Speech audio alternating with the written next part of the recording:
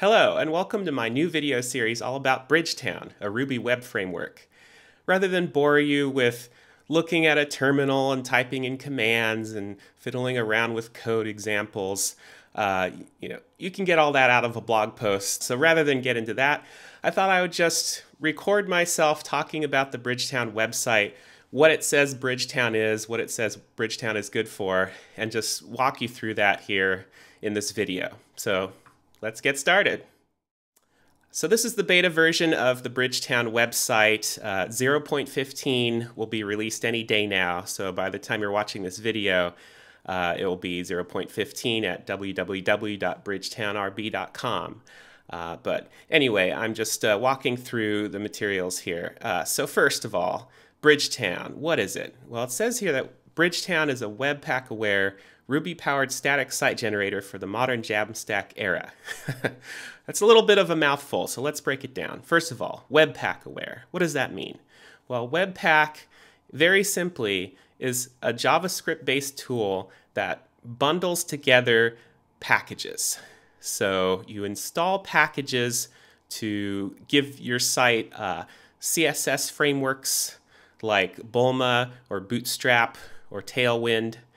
You can install JavaScript packages like Stimulus or Alpine, or even large frameworks like React or Vue. You can install all kinds of packages from the NPM ecosystem. NPM is the primary way that front-end packages get distributed, and you can install those. And you install those, and then Webpack takes together all of the packages that you've defined in your own code files. You import from here, you import from there, and then Webpack takes that all and bundles it together into, most of the time, a single JavaScript file and a single CSS file that your website uses. Not every static site generator out there has built-in integration with Webpack, so I think it's a cool feature about Bridgetown.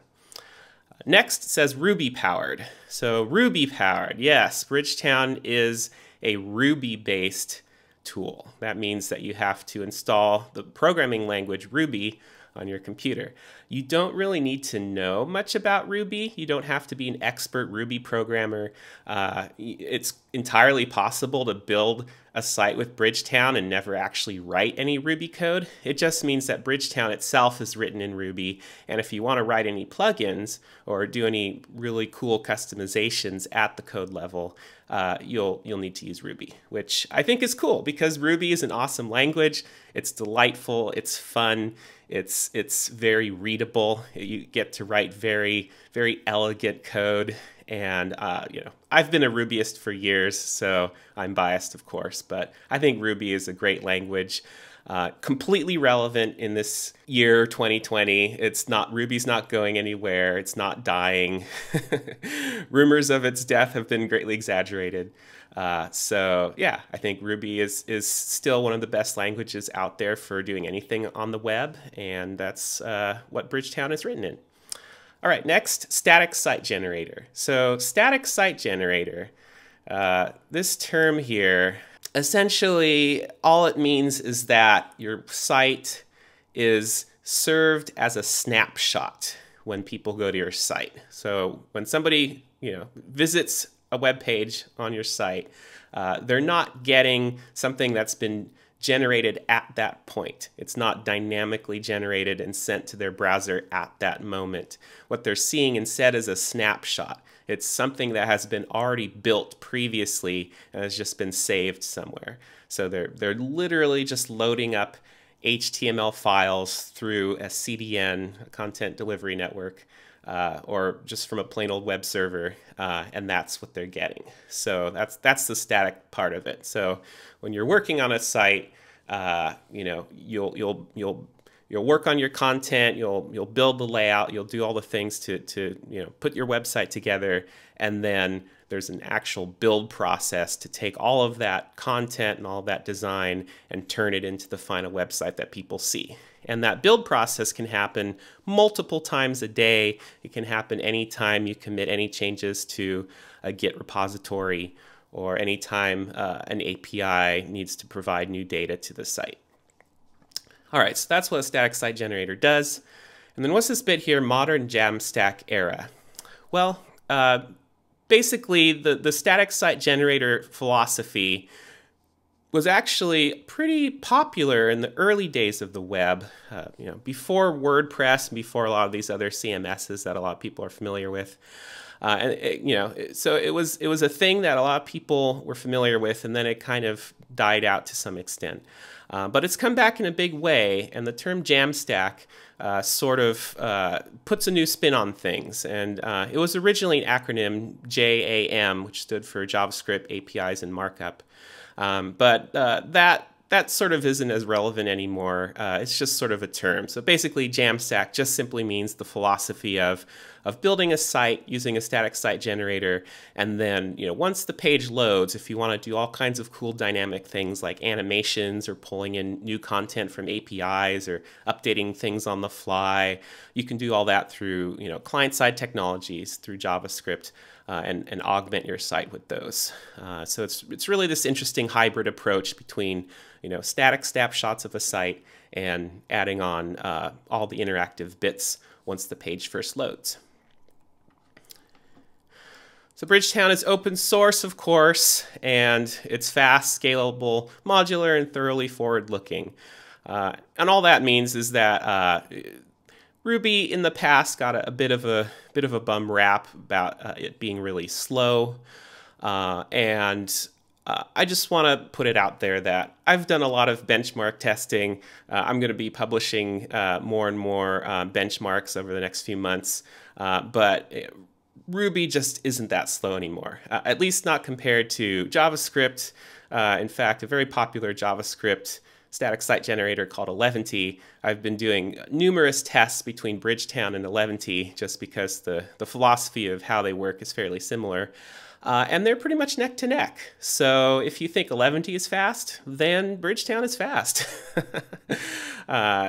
Perhaps not as fast as using something like Hugo, which is written in the Go language. That is a very, very fast static site generator. But Bridgetown, for most sites, hundreds of pages, even a few thousand pages, it's going to build in a few seconds. And if it doesn't, there might be something going on that just needs to be optimized in the template or something.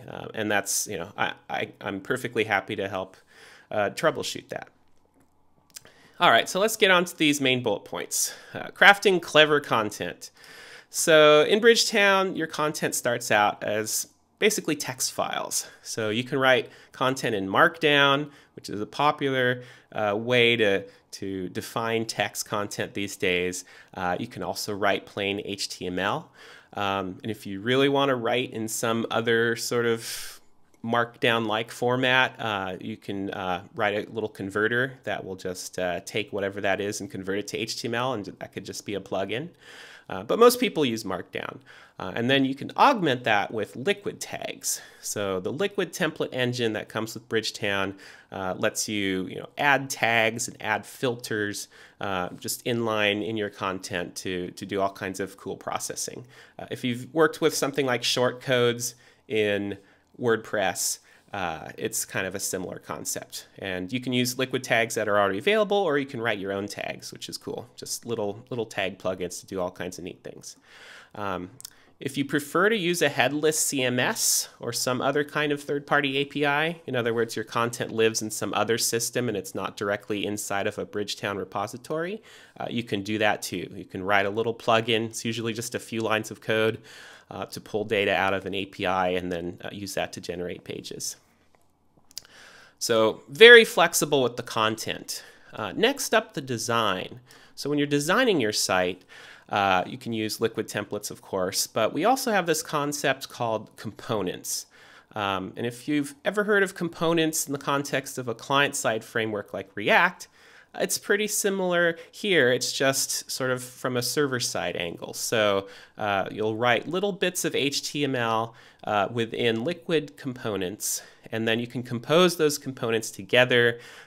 So you could have a component like a button or a card or a box with some content in it, or a nav bar could be a component. You could even have, components inside the nav bar for different elements, like a logo component or a search box component. So you can use all these little components and compose them together. The nice thing about the components is you can also preview them and test them in isolation, the way they get built. So it's not just a bunch of template bits that all require each other, and if you take them out of that context, they don't work. So that's the nice thing about components. And you can use components provided by themes and plugins or write your own. Speaking of plugins, you can of course develop your own plugins using the delightful Ruby programming language.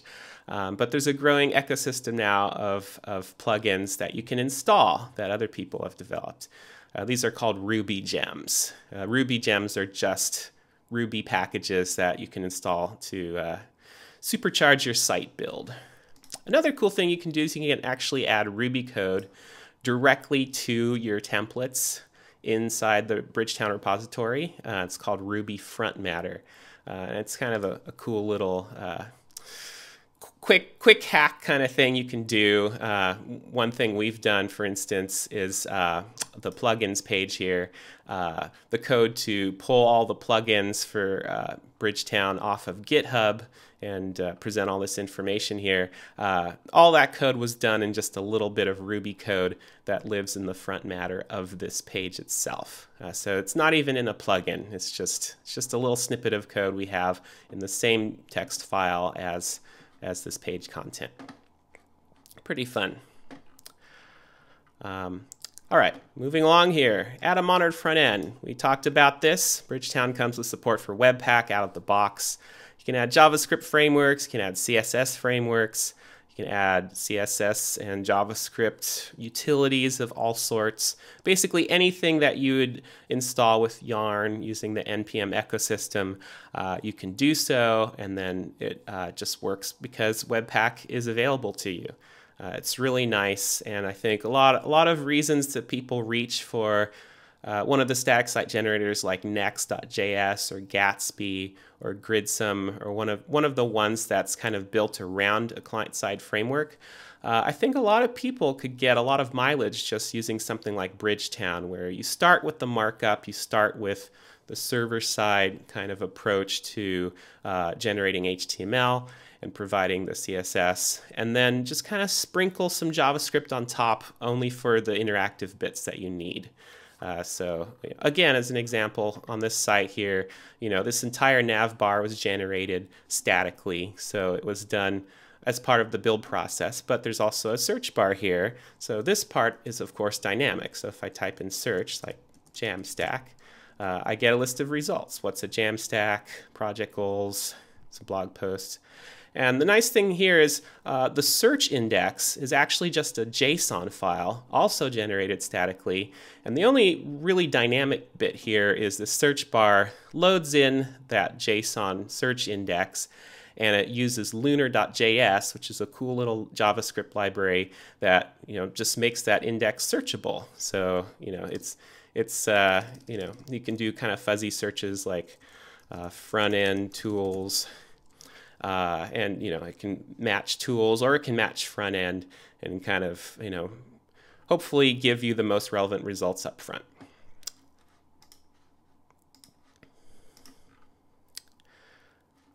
So modern front ends, and then finally deploy anywhere. One of the cool things about static sites is there's so many different options for deployment. You can build the site on your local computer and just copy FTP if you want, a folder of HTML, CSS, and JavaScript that's all been pre-built. You can just copy that to a web server somewhere and it's good to go. But most people use something more automated. So Netlify is an example. There are other services such as Versal. It's a growing ecosystem of hosting services out there like this. But basically what happens is you just have a repository up on GitHub or Bitbucket or one of those kind of services.